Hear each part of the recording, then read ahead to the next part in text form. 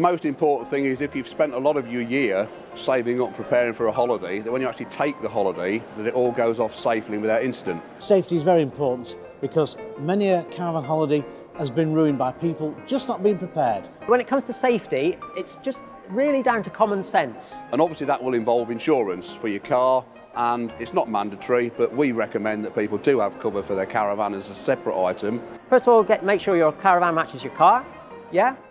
Make sure your caravan's ready for the road, and that includes getting the tyre pressures right, making sure the torque settings are right on those wheel nuts, and making sure your lights work. People tend to forget caravan tyres. The poor old caravan has to rest on these. It can be stood still on these for many, many months, and then it has to go and travel 100 and 152 miles down roads with potholes and everything. So you must check your tyres. Tyres are interesting because people forget that that's the main thing that actually keeps them on the road when they're travelling. When it comes to tyre pressures, keeping an eye on them when you're on the road is going to be obviously rather difficult. Car manufacturers have been putting a tyre pressure device in most cars, so if you've got a problem with a tyre, a puncture probably on its way, it'll tell you.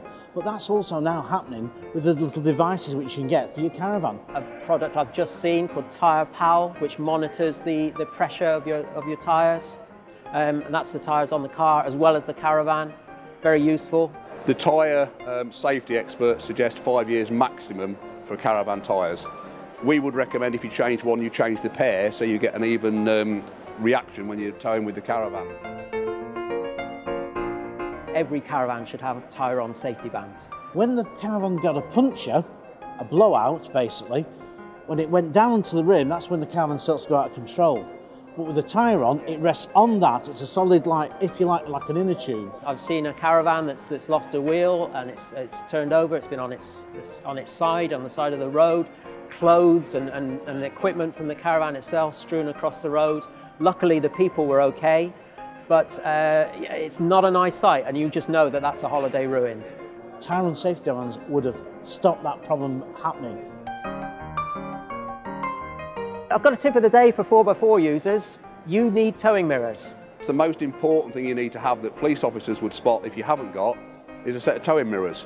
The mirrors give you an all-round view of what's happening, what may cause you to have to do something in reference to your driving.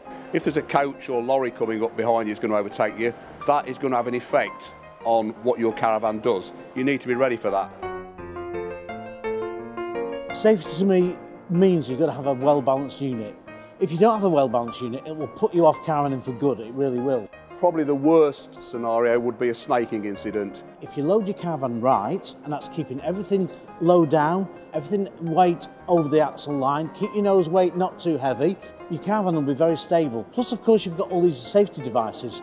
ATC basically is a traction control system that if the caravan starts to go offline, it'll pull you back again. ATC, which is a sort of traction control system, which kicks in if the caravan looks like it's coming out of kilter.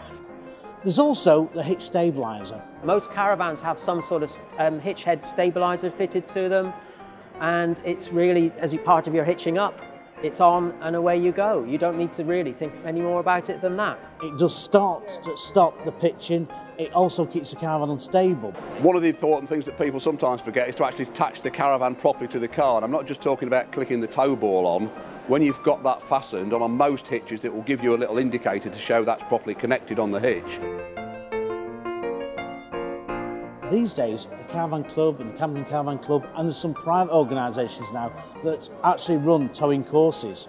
Even if you think you know about towing, it's well worth going on a towing course. It's amazing the things you'll learn. I myself went on a refresher course with the Camping Caravan Club a couple of years ago at the NEC, and I've been towing a long time, but I learned some new tricks. When it comes to caravan safety, fit as much as you possibly can. We offer discounts of up to 60% for a wide variety of safety devices. You start off with things like hitch head stabilizers at the lower level, or you'll move up to a sophisticated device like Alco's ATC anti-snaking system. We also offer discounts for tyre-on safety bands and Pal pressure monitoring systems.